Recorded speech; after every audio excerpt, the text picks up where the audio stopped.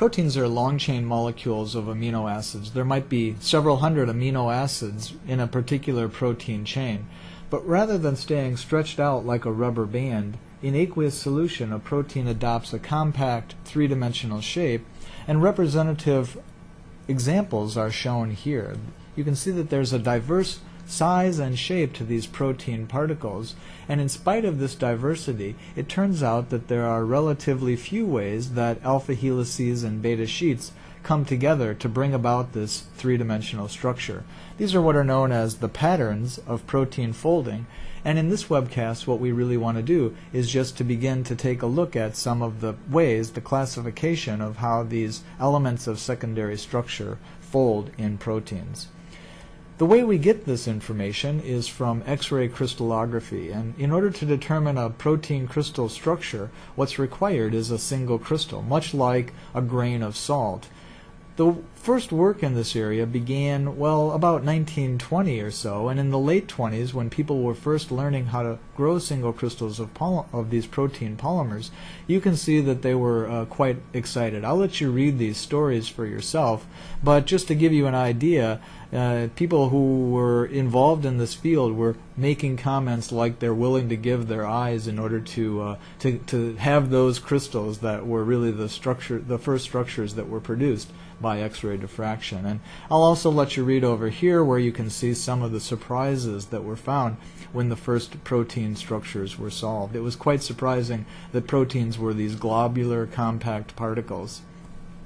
The Protein Data Bank is the repository of these protein structures that we have now available to us, and from the collection that are there we can learn a remarkable amount of information about the diversity of protein particles and how these folded shapes come about. So really what we're talking about is tertiary structure. It's the packing of beta sheets and alpha helices, and that folding process produces a unique conformation that is these globular compact particles, and they're stable in aqueous solution. What we're really interested in this class is to try to understand, to be able to look at a structure and examine it and try to determine where the active site would be for, say, an enzyme or a receptor. And you'll see that there are actually some general schemes that we can use in order to look at a protein particle or a protein fold and decode where the active site would be. What we're going to realize is that these elements of secondary structure packed together in just a few numbers of ways, and these are known as the domains of a protein. Domains of a protein are recognized as an individual entity of both structure and function, and we'll look at the different types of domains in this webcast. Basically, these are really modular units that nature has swapped over time from one organism to another, and you see them recurring over and over again in different forms. So as an example, here's the structure of hemagglutinin, the influenza virus, and what you can see in this three-dimensional structure, the alpha helices are colored crimson, the yellow golden beta sheets are shown as well. There's basically some in the middle of this, a domain of alpha helix. At the end there's a mixed domain of alpha and beta structure, and at the other end it's largely a beta structure. And so what we could do is zoom in and look at the individual sections, and we would find that they're domains of different types that we'll talk about on the next slide.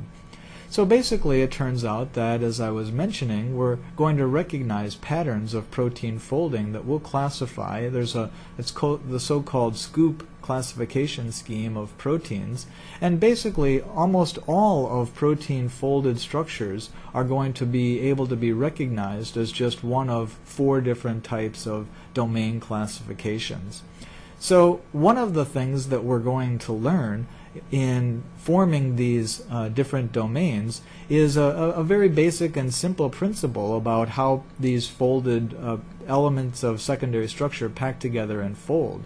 And so one of the simplest ideas is that adjacency in sequence is going to lead to adjacency in packing. So for example, here's a sequence of a polypeptide chain, and notice that it's just a continuous sequence. There isn't a long stretch of sequence that's not involved in adjacent packing between a beta sheet, a beta strand, an alpha helix, which is represented by this cylindrical tube, and another beta strand.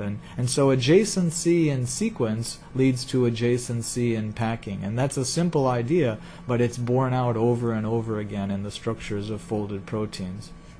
All right, what are the different four classes of protein domains that come about? Well, there's what's called the mainly alpha domains, and as you can see in this schematic here, basically there isn't any beta sheets. It's a way that alpha helices pack together exclusively by themselves. There's also mixed alpha and beta domains, and you can see that there's actually we're looking on at the edge-on ends of a tubular beta strand that forms actually a circular kind of structure surrounded by alpha helices. The alpha helices pack against this tube, this cylinder of beta strands or beta sheets, and form the alpha and beta mixed domain structure.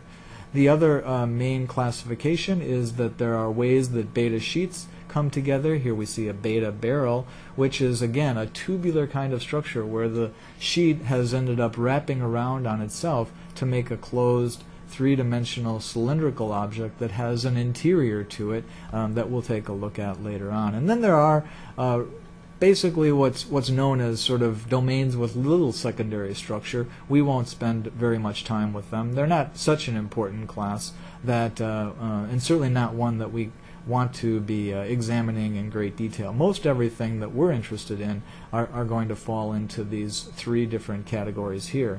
Here you can see the what's a type of database that's based on enzyme catalysis, where protein structure and enzyme function has been examined, and what you can see is that by and large those three categories, alpha and beta being the most prevalent, form what almost all of the different kinds of structures that are found in enzymes. So except for this small little slice here, virtually all of the enzymes adopt either one of these three main types: alpha primarily, all alpha, all beta, or alpha and beta mixed domains. So you can see that we're going to cover an awful lot of the important kinds of structures just by considering these three different classification schemes.